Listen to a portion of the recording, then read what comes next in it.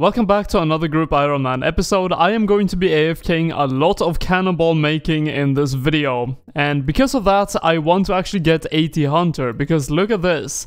Here is a crystal impling, and I am going to see a lot of them when I am smithing at this furnace. Thousands of steel bars, making them into cannonballs. I am going to miss out on a lot of crystal implings if I do not get that. So I am actually going to go from 73 to 80 Hunter.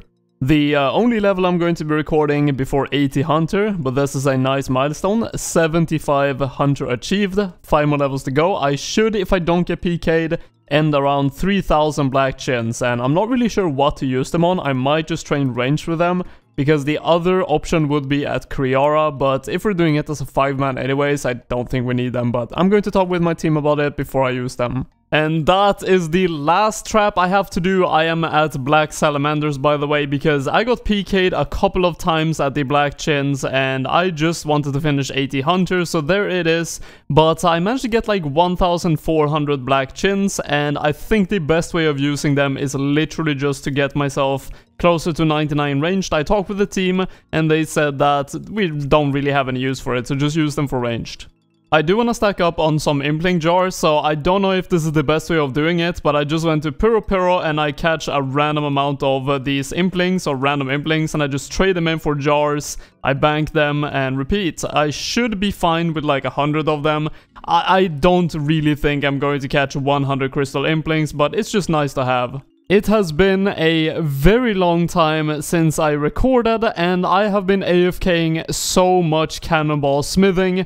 You guys have no idea. I am going to show you guys how many cannonballs I have in the bank, as well as how many crystal implings I managed to catch meanwhile doing all the smithing.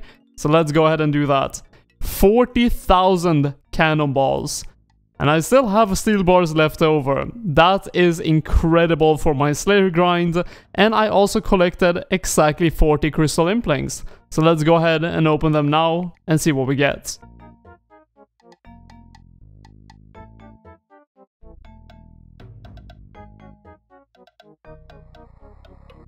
Down to the last 3 implings, no signet yet, but you never know, could be the last one, and we did not get a signet. The crystal implings can drop Raynar seeds, but I actually got 0 of them, but this is all the loot that I got, but I still have some Raynar seeds in the bank. If we have a look, 16, I can farm those, meanwhile continuing Slayer now with all these cannonballs that I've made should be quite effective. We are back to Slayer, and look at that, 247 Necreals. I'm already on the Ancient Spellbook. I have set up a counter here. I have done 36,000 Slayer experience so far, but this is going to go up quite a bit on this task. Very big level incoming here. This is going to be 92 magic. I just hit it right there, and that unlocks Blood Barrage, which is actually going to be very helpful in the future, especially on, for example, the Abyssal Sire. There is some phases where you basically in the end heal off the minions, and having the Blood Barrage is going to heal me quite a bit more than the Blood Burst, so nice to have. So I think all the way until 87 Slayer, I'm just going to do 1 Slayer level per video, because every single level at this point takes quite a while, and I don't want to wait like an entire week to post a video. So I'm going to do that, and other than that, I'm going to work on the hard combat achievements, because there is still quite a lot of them left, mostly KC on wilderness bosses and a few tasks on those. So should be some interesting things to do meanwhile working towards the 87 Slayer. I finally got it. I got a 192 Lizardman task. I recently unlocked them, and I want to get the Hard Current Diary done before I do this, because you can use the Slayer helmet with the Shazian gear if you complete this. I have basically all the requirements. The farming I can just boost very easily, so should not be too much of a big deal to complete this, and I just thought I might as well do Lizardman on task to try and get a Dragon Warhammer. If I do not get it, it's not the biggest deal. And that's the medium diary completed. Might as well just complete the hard one as well before I go and collect the rewards. It should be very fast. Monster Examine. I've never cast this in my entire life, and this is going to finish the hard diary. There we go. Alright, it is now completed, and I guess trolls are combat level 69. We knew that already. He has 90 hit points and some interesting stats, but let's go and get the reward. So first, the medium reward with an experience lamp. Of course, all of this is going into herb lore, and also we got the Rada's Blessing 3, which only has 1 prayer bonus right now. It can get a 2+ if I complete the Elite Diary, but that is a bit too far off. But it is pretty good for this teleport right here. You can teleport right to Konar. This is quite a lot faster than what I've been using before. I use the fairy ring down there. But yeah, let's use these lamps. I think this is the hard one. 15k and another one for 7.5k. Should actually be a level, I think. I was pretty close. Yeah, 72 Herblore. Now I have to go and talk to a guy that is actually pretty close to here. He is right here to make my Slayer helm work as a Shazian 5 helm. This guy right here is the guy you have to talk to, and he is actually a relative of Neve, so that's why he's called Captain Cleave. So let's talk to him and do that, and it should be done now, I guess. Yep, that is it. So now I can use this as a Shazian helmet. Oh my god, Celastrus Seed. What is the drop rate of that? I need to look that up. It's not as rare as a Dragon Warhammer, luckily, but 1 in 3,125. Task completed for a grand total of 0 Dragon Warhammers. Shaking my head. I actually luckily landed on a Commander Celiana task. I just picked 3 because I don't really need that many kills to level up and also get this achievement, Commander Celiana Adept, for 50 kill count on Celiana. I was already at 49, so that was very easy. Also finished the second achievement, which is the last Commander Celiana achievement I needed, and got 84 Slayer on the kill, which was the Commander Showdown, have all the minions killed when Celiana dies. Now the first wilderness boss I want to complete is the Chaos Elemental. It is pretty easy. I have to do 3 tasks, and that is 50 kill count, kill the Chaos Elemental without it equipping any of my items, and then kill the Chaos Elemental without taking any damage from its attacks.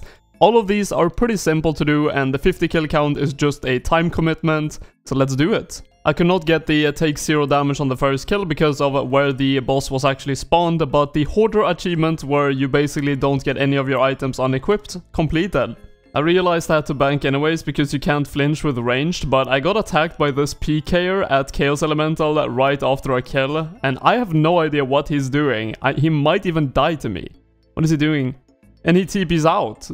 What did I just witness? It was just staff bashing me the entire time. This should be the Flincher achievement completed, but compared to the Bow Ferdinand and the Crystal Armor, this is extremely slow. So I only wanted to do 1 kill like this, and I am going to just tank some damage and use the Bow Ferdinand for the 50 kill count. That is kill number 25, no rares yet, but that is the halfway point, and it is pretty fast, so I should be done with this pretty quickly.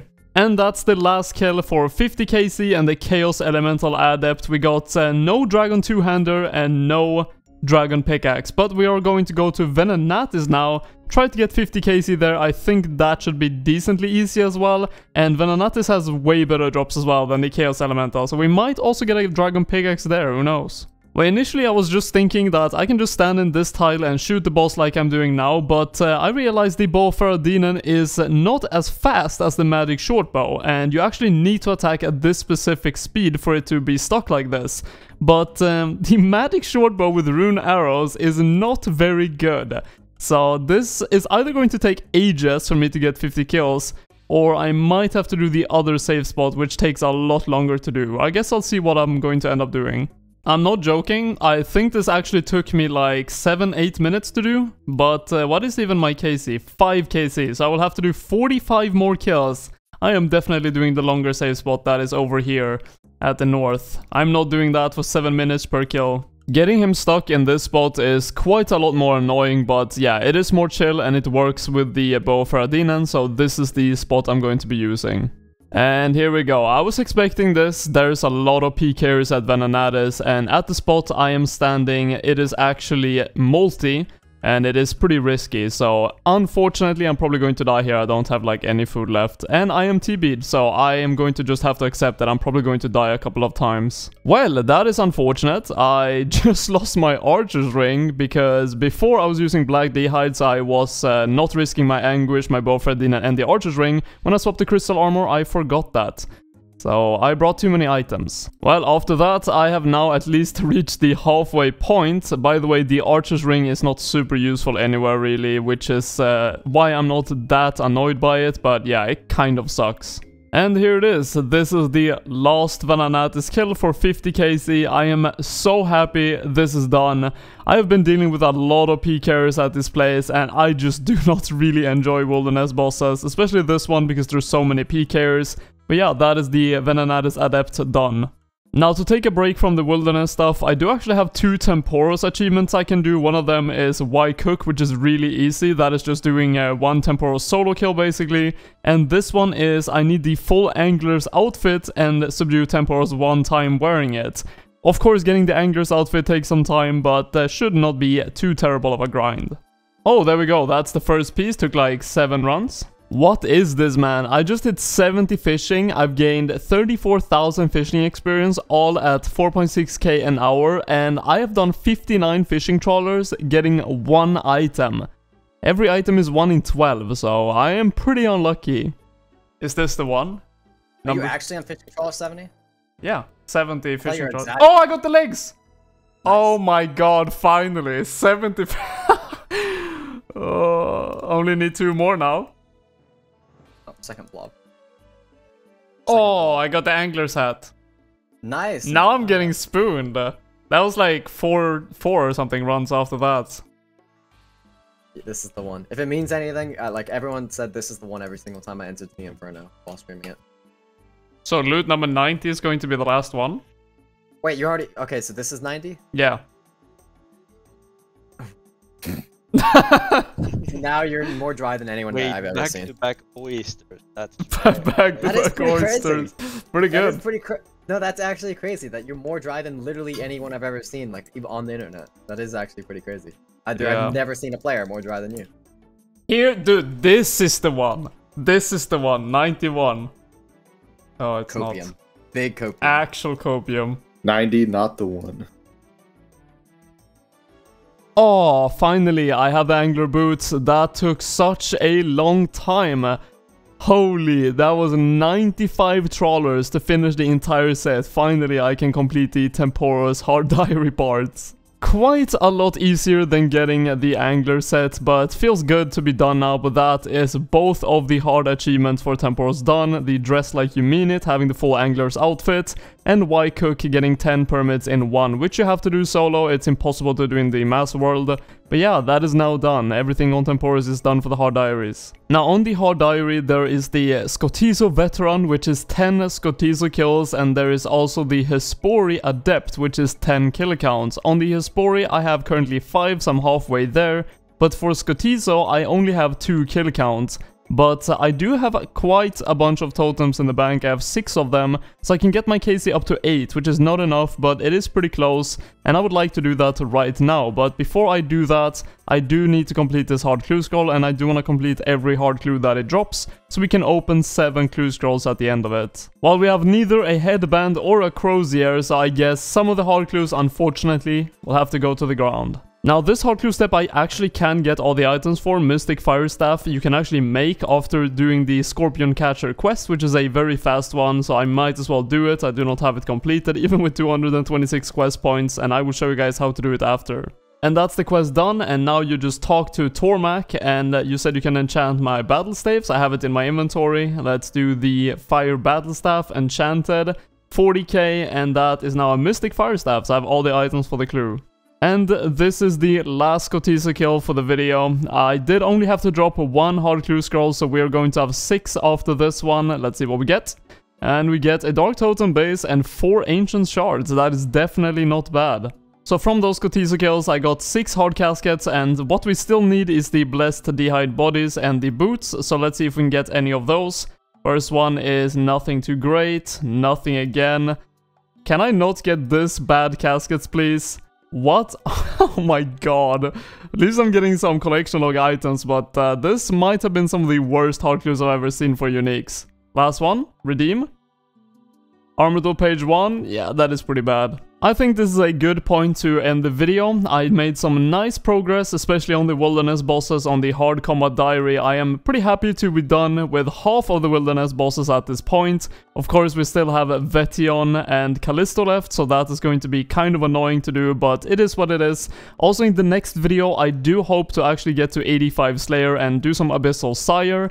I need to get 100 KC on this boss. If we can find it, it's right there. So that's going to be quite a time commitment. Before I do end the video though, I do want to quickly shout out that you can actually become a member on my YouTube channel now. I have this set up for a while, but I have never really mentioned it. It's only like $3 a month if you want to support me. It gives some nice badges, and that's about it. Also, I will list your name at the end of every video. So if you just want to support my content, you like it and all that, you have the freedom to do that if you want to through the membership program. You just have to click the join button under the channel. But until next time guys, take care.